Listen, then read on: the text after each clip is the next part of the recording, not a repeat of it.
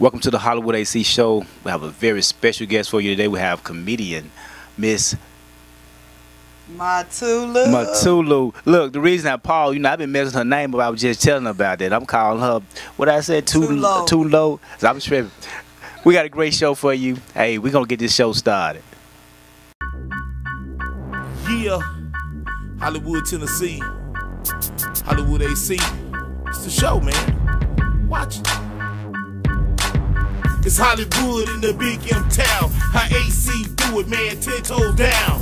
The show is on, so watch me now. Sit back and relax and turn up the dial. It's Hollywood in the big M town. How AC do it, man, 10 toes down. The show is on, so watch me now. Sit back and relax. Now, first thing first, I got to ask you, your name. It's a unique name. Does it have some type of meaning behind it, or how did you come up with that name? Well, back in 2004, one of my coworkers, she came to me and she called me actually on the phone, and she was telling me, she said, Yvonne, you give your gift away free. And she said that the Holy Spirit has spoken to me and want me to ask you to do 5 or 10 minutes of comedy at their women's conference. And I was like, I ain't no comedian, and our little escape group, escape way of getting out of things. I said, well, let me pray about it. Yeah. So I prayed about it, and I called her back, and once I committed to it, God began to reveal to me, in a vision. He gave me the name Matula. And once I got that name, that's laughter, joy. Okay. And so I had to keep a notepad beside my bed because material was just flowing so that I couldn't remember everything. I had to write it down. He gave me the name. He gave me the outfit that I wear. I wear when Matula come out on the stage, she wear African attire because that's what he gave me. Okay. He said, at that particular time, I was wondering why do he want me to do comedy when I lost my job? They repossessed my car, and I don't see nothing funny about that. Now, how you gonna laugh in pain? Yeah. But that's what he brought out of me. That I'm like, Lord, how I supposed to get to going to where you want me to go to? What I supposed to do? Because I envisioned a little lady with a little tube hat on her head, and with the little string under her neck, and that's what I saw. But he didn't see that. He said, that African dress you got in your closet? I want you to put on that African dress because your pastor's doing a study on becoming a better me. So therefore, what we do as black people is that we identify with things, and so they say I was from Africa. I say, okay, I'm gonna put on this African dress. Man, I done had it on for 3 years and I ain't found myself yet. But that's how I came up with the name, is that he revealed it unto me. He revealed the outfit unto me, and he revealed the script unto me. Okay. So you actually been doing comedy, what, 3 years now? Since 2004. Okay. Doing comedy, and you do clean comedy, gospel comedy. Great job. Thank you. I had an opportunity to see you the first time. Blew my mind. We really enjoyed you. And we're going to show a clip later on in the show. A piece that you did at Fire Entertainment. But as you travel down this journey, how has it bettered you, strengthened you? How has this journey took you? Like you said, comedy. Out of all things, how has it taken you on this path? Well, it has strengthened me because, the Word of God says a merry heart does good like a medicine. And when he say does good, when you go to the doctor and they give you the right prescription, you ain't got to keep going back, that's it. That's what laughter does for us. It rejuvenates us. And I also, the Word of God says that you add to your faith virtue and you add to it knowledge. So therefore I began to research, what do laughter mean, not only in the spiritual realm, but in the earthly realm. What is laughter? So therefore, when you laugh, when you go down deeply laughing, it releases enzymes that heals the body. Oh, yes. Oh, you know, and not only that, we see people that pay thousands of dollars to go to laughter yogurts, you know, for people to teach them how to laugh. I need to get in that business. You said thousands? Yes, sir. Oh. Yes, sir. They pay a lot of money that's a lot. to teach them to laugh. Wow. When God had already told us to rejoice. And so, yes, sir. And to help me, you know, when I do shows and when I go out, I've been all over New York, New Jersey. Love it out there in Jersey. Them people, they know how to take care of your Jersey. But they really do. They shower you with love out there. But to see people to come up to you and say that they have lost their significant other and they hadn't laughed in years because of the bitterness and the hurt, and when they came to the show and they started laughing and couldn't stop laughing, that touched me, and that builds me, and that builds my faith, and that strengthens my faith, that regardless of what you're going through and how painful your situation look, find something to laugh at. If ain't nobody around you, just look in the mirror.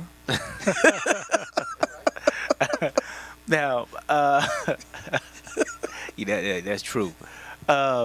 You've been a lot of places. Yes, sir. Where are you from? I got to ask you that. Where are you from? Rosedale, Mississippi. Rosedale in the house all day, a little place. What they say, I was born on the river. I went in a little tent, but you know, we were by a ditch. We thought people say that they got a lakeside house. Yeah. I said, man, we had a lakeside house too. Yeah. And they say, Vaughn, you weren't born on no lakeside. Didn't have no house on no lake. I said, yes, it did. Every time it rained, that ditch flood. Yeah. So we had a lake out there in the front yard. Man, don't mess with it. I grew up on a lakeside by a lake. Yes, sir. Rosedale, Mississippi. All day. Okay. Graduated from Delta State University in Cleveland, Mississippi. So in 1988, I moved to Memphis. Okay. And been here ever since. Okay. So you did a show where you from yet? No, I hadn't gone to Rosedale yet. Gone back there yet. I don't know, cause I don't know why I hadn't been back to Rosedale. You know, the people, they look at you differently. They say, "Oh, that's Bonnie," you know. Right. You know, but to see what you have accomplished, that may be a insight.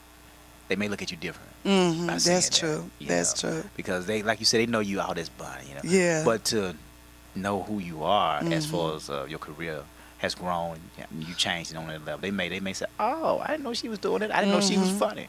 You know. or not that. Not funny, but you. Well, yeah. I mean. Now look, I've seen you. You came out and did a show for us, the SE Group. We was very pleased. So I got to ask the question. You do shows for anybody out of town. What do you do? Because there may be somebody looking at this that say, "Hey, I would like to, hire her." So how can they get into contact with you and all that type of stuff? Well, they can reach me. My contact number is 901-406-5993, or by my email is msmissbonniebruins@yahoo.com, and that's MSBONNIE at Bruins, BRUINS @yahoo.com. Okay. Either one of those. I've done pastor anniversary, birthday parties. I've done baby showers. I've also done pre-weddings. You know, when the wedding party is getting ready for the ceremony, they had a comedy show before that. Trying to lighten the moment. Well, yeah, that's it. You right. The brother say, "Let's bring it so comedy." I guess he had to calm his nerve. Yes, sir. But I've done a lot of things since 2004. God has graced me to travel not once to New Jersey, but several times there, and going to North Carolina. I've done a lot of churches here in Memphis. Okay. Now there's a lot of comedians. I know a lot of comedians. But the take that you take on your role in a comedian, the world, you're a Christian comedian, or are you just consider yourself a clean comedian? which do you prefer, your title? Well, what God brought me into, and I have to stick and go in line with the Holy Spirit, that I can't go outside of that. I'm just naturally funny anyway. God takes the gift that you have to build, and that's where your wealth lies, is with the gift and the talent that lies within you. So therefore, what he has given me is Christian comedy, gospel comedy, and what God would get his word out there anyway. And so what Matula does is that she takes the word of God and she justifies the way she see it. Okay. Say, for instance, I was saying I had a CNI problem. Right. And so I stood in the prayer line to get healed from the CNI problem. Right. And so when I got up there, you know, the prophet, she spit in some dirt that she had in her bag, and she wanted to put it on my eyes, and I jumped out the line and said, I'm healed. you know, telling her that you ain't finna put no your spit and your dirt on my eyes, because I don't know where your spit been, and that dirt ain't been tested. Yeah. So, you know. So, you know, she just take the word of God, and oftentimes when I do that, a lot of pastors come to you and they say, well, that's a unique way of youth to learn scripture and to learn about the word of God, is that you coming in through the back door, but we see where you're going with this. Right. You know, and it's basically God is saying that I want you to go into my body and to encourage them, to build their laughter, their strength back up, because the word of God says the joy of the Lord is your strength. So if the joy of the Lord is my strength, why do we walk around depressed all the time as Christian believers? Why? Don't give me the preaching, boy. You know, I get excited and we'll be like, hallelujah. Then the brother over there get on the organ and playing the organ. Then we'll get to running around here. They say, I thought they was on cable TV here. And we done turned in that church. Hallelujah. Thank you. Eva, she coming on a Honda. Eat up on hot sauce. Bring me back in. Bring me back in. And I know a lot of people also sometimes they say, Matula, why do you laugh at yourself? I say, man, because God takes you out of you and lets you see him. That's how good he is, my brother, that God is so awesome when you operating in him, that he will take you out of you and let you look at him work. That's something. That's deep. Man, that's deep, ain't it? That's deep. That's very white deep, ain't it? That's deep. Baby. That's very deep.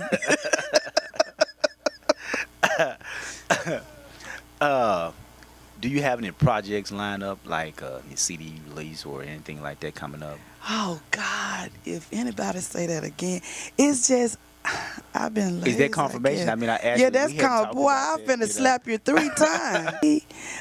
Do you have any CDs? Do you have any? And I'm like, Lord.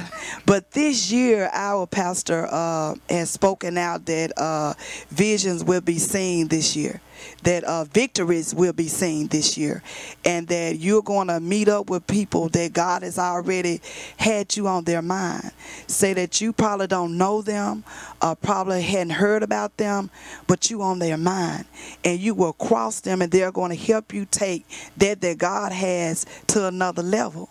And when you called me the other day, I just sit there and I say, Daddy, you bad, because I thought you had forgot a sister.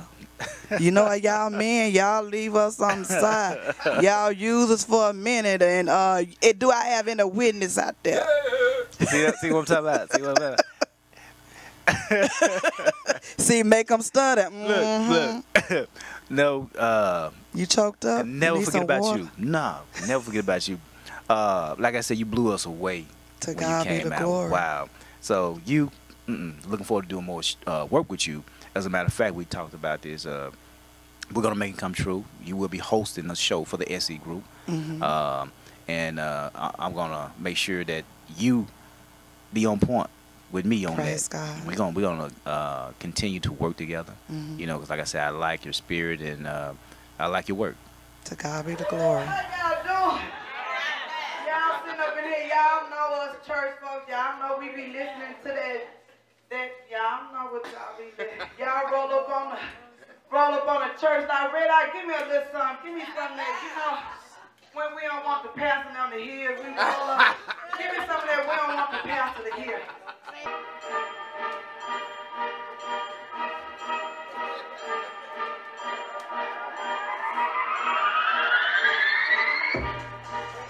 I'm in love with the go-go. I'm in love with the go-go. All right, I hear the pastor walking up to the one I'm trying to turn the radio down. Trying to turn the radio. Hey, Pastor, praise the Lord. I was saying, I'm in love with you, Jesus, Jesus. I'm in love with you, Jesus, Jesus. How y'all doing? How y'all doing? Matula is in the house. All right, now, y'all know what? I'm putting on a little taste of weight. And y'all know us big girls, we can't wear them little old skinny belts that you know that them little girls be wearing. We have to wear these heavyweight belts. You know, because I call myself gonna put on one of them little belts. You know, thought I was looking good, hanging out with my little friend. Had my little belt. By the time I got out the car and walked up to the thing, walked up there, I couldn't find the belt no more. They said, girl, I thought you put a belt on when you left the house. I was like, I did, but it got lost somewhere. So in order for me to keep up with my belt from now on, I need to wear these heavyweight champion belts. You know, baby, we heavyweight, we represent, they up in the house. What? We walk up in there, y'all know how we big girl, we walk up in there like, what? Baby, we have the Dunlap, they be licking all over the pan. We like, what? Yeah, like you and me, baby, we don't, hey. Now I got to ask you this. I want you to go back. I'm going to take you back. Okay. Share with us your first paid for gig. Can you remember that? And tell us, give us a little something about what happened with that. Because I'm taking you back now, you know, your first 2004. 2004. You looking like that must not been good. Well, talk to me. All right. I got invited after I told you that my girlfriend had invited me to do the comedy at the women's conference. Okay. She put out there, if anybody need Matula to call her this and that. So I got a phone call from some of the members that was at the visitors that was at the church, and they invited me down to Batesville, Mississippi. And you know, Batesville is not just down the street from Memphis. So me and some of my girlfriends, we went down to Batesville and we performed and everything, and people was just coming up to you like, are you on TV, this. Right. So the young lady that brought me down there, she came out with a little bag and said, I want to thank you, you know, we really enjoyed you and this and that. So, you know, me and my friends and everybody cleared out the church. We still sitting there on the benches, you know, and I went through my little bag. I got my little cup, right. You know, I got other little, you know, bookmarker, and I said, okay, I got some pencils and pens, you know, from the bank and different stuff. And then, you know, I was looking for my envelope. You know how they put your little money in your envelope. You know, I came to Batesville and I didn't see an envelope. I said, well, maybe they put it in a book. So I got the book out and I fanned the book. I said, well, maybe they stuck it. Maybe it's an insert in a book that I don't know nothing about. Now I held it up and I passed it to my guy. I said, y'all look through it because maybe I don't see it. And so they said, ain't nothing in here. And I'm like, Lord, how I supposed to be getting home? And so I'm sitting there. And so the lady come out the back. She said, oh, Matula, you all still here? I'm like, yeah, what my money? You know, I'm finna lose my religion. Yeah. I'm finna set it down. I'm finna say, sing that Rihanna song. Better have my money. You know what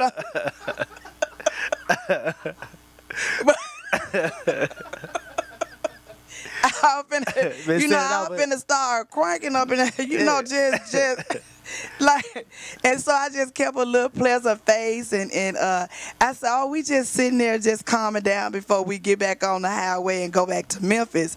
But that experience, it taught me that, you also have to take care of business on the front end, get a understanding.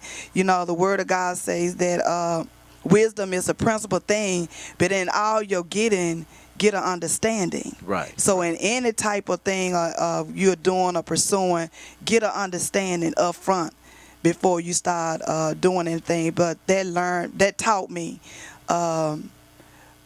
some things, and you know, it was a couple of more that I learned along the way.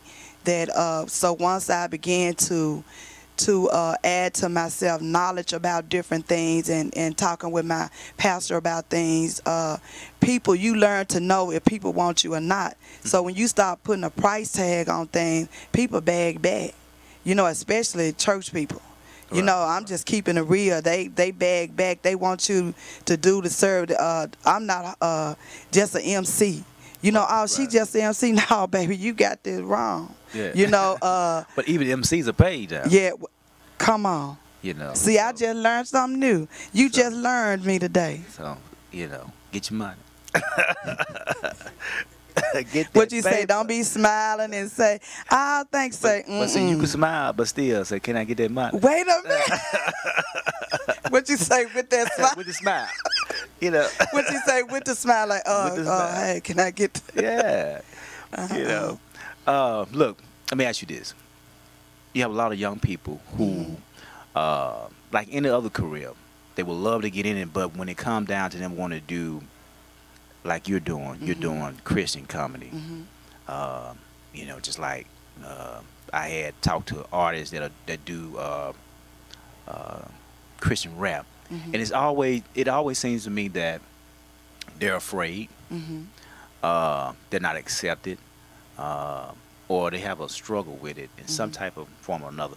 What would you say to young people that want to become Christian comedians? What would you tell them? I would say to be you. To not to compare to anyone else, because God created you to be you. He don't need another Ricky Smiley. He don't need another Steve Harvey. He already got them. They already been on the scene. So I would say to be you, be unique in your own way. When I started out, I had pastors that did not accept it, and I'm like, you all invited me to the church, or maybe they didn't get it approved through him, and people give you the hard stare, but you stand on what God told you to do. If God told you to do that, you stand on that. Don't get outside of him. But study, you know, study the gift that you have, and perfect it on that. Don't try to balance yourself or go to people that have never walked the walk that you're trying to get into. You know, go to people that are successful in what you're doing. If they struggling in it, why do I want advice from a struggling comedian?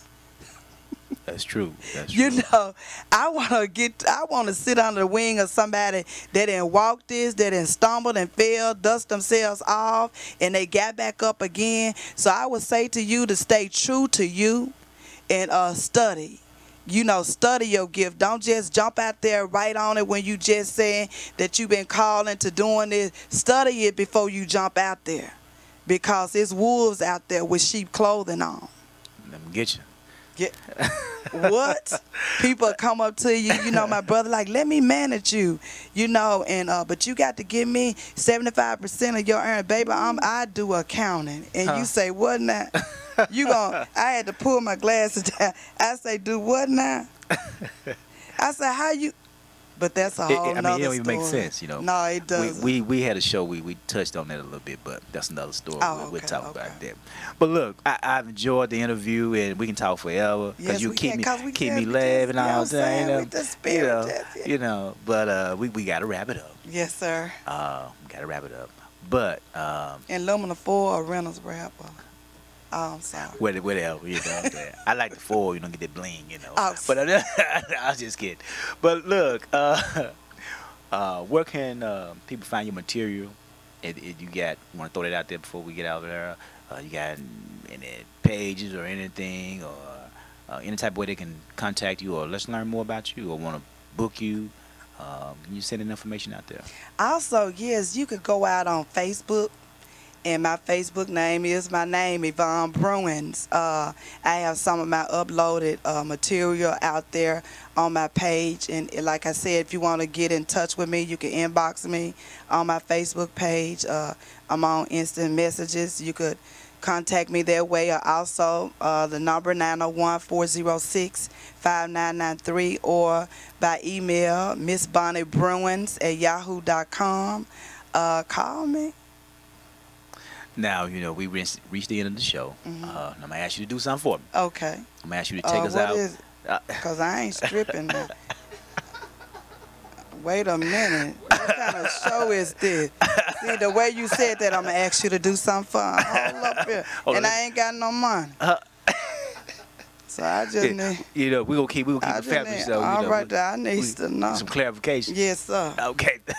Well, I'm going to ask you to do that like that. Okay, thank you. Because I ain't come prepared. I would have put on the right clothes. Oh, boy. See what I'm talking about? Yeah. I'm sorry. But I already knew this was coming. But I'm just going to ask you to take us out with a little piece of some of your material. All right, all right. Wow, you know, church people have, it's some funny things that goes on in church, especially those churches that have church meetings. Man, Matula fell up in a church meeting one day, and, you know, they was having, you know, when they get through with the meetings and everything, then they call for new business. I raised my hand. I said, yes, sir, Pastor, I got some new business.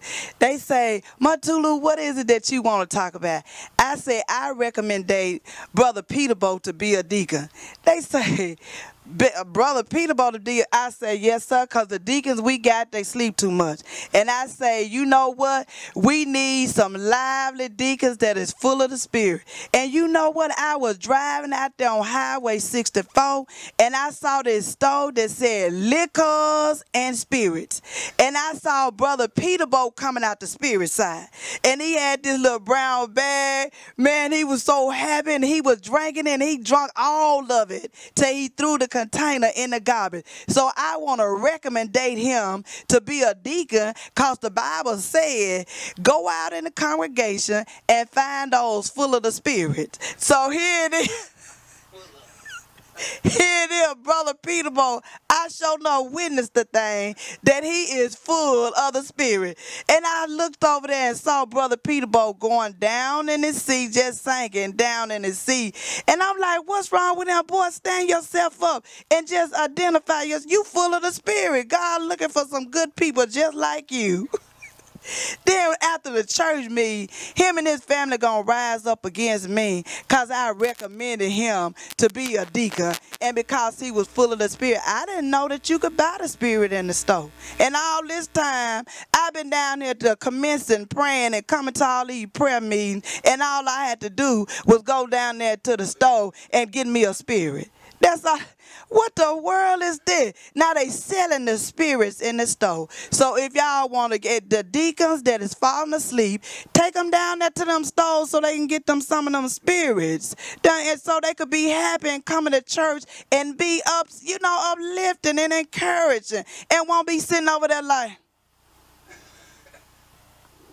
you look up in church, you try to stay awake because you went out all night, and you trying to be encouraged and stay up, you know, and here it is, they over there asleep. So, Pastor, yes, sir, I want Brother Peterbolt to be a deacon. Thank you all.